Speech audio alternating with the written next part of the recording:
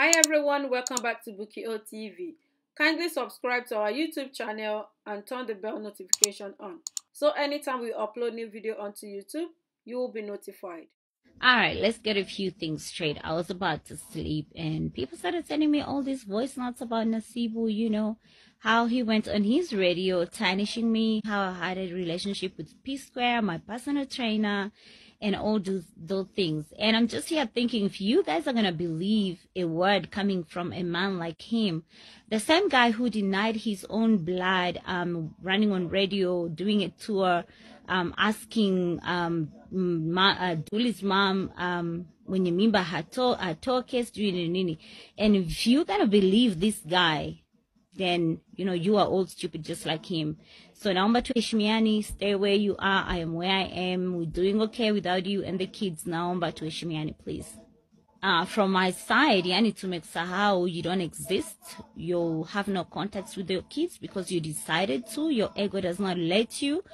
Also, we emotionally don't get any support from you, financial support. So I do not understand where you get the audacity to go on national radio in your own country and start accusing me of having all these affairs that I never did, when you knew the whole time you had a girl sleeping in my bed, our bed, the house that I furnished, and you just went around. Now you are on national radio talking about me. You know what?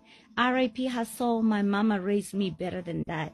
But do not push the buttons, because when I start talking about you, honey, you will hide.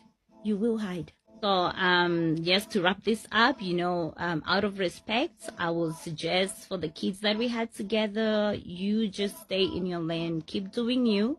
We doing us. We clearly doing us, and we're doing good. So please just don't. It is not my place. I never wanted to address the issues besides saying, here's a black rose, it's over, and that is it. But everybody, the whole nation and the continent saw exactly what you did, and now you want to justify your wrongs by claiming I had an affair. If I really had affairs while I was with you, I sacrificed the 2 kids that I had with you, that they would die if I really ever cheated on you. So I'm gonna leave it here, and I say, yeah, we good, and please keep doing you. All right. Did I say last? No, that was last but not least. About the kids coming to Tanzania, I'm going to address this through media, social media again, just like you're doing. They couldn't come to Tanzania because you last saw your kids in October. You last spoke to them in October. You're not emotionally, physically, financially involved in these kids' lives.